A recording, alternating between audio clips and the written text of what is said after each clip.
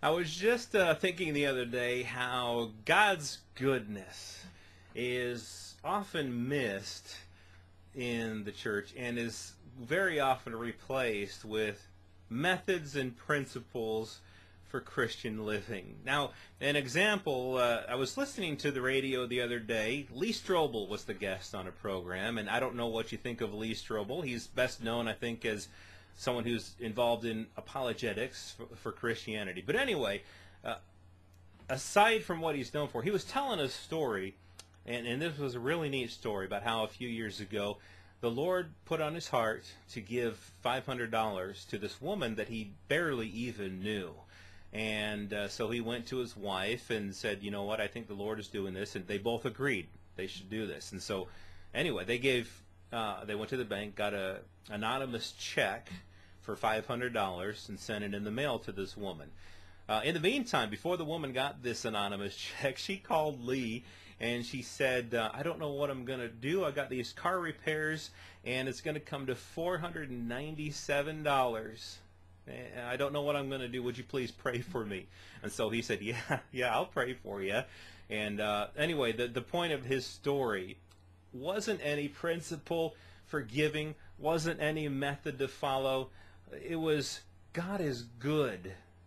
God is good. He provided for that woman before she had even prayed the prayer.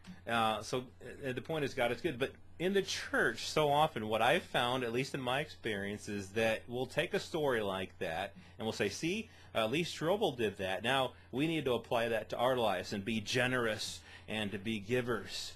And, all the stories, I'm sure you've heard sermons. If you've heard as many giving sermons in your life as I've heard, you've heard all the verses that come out.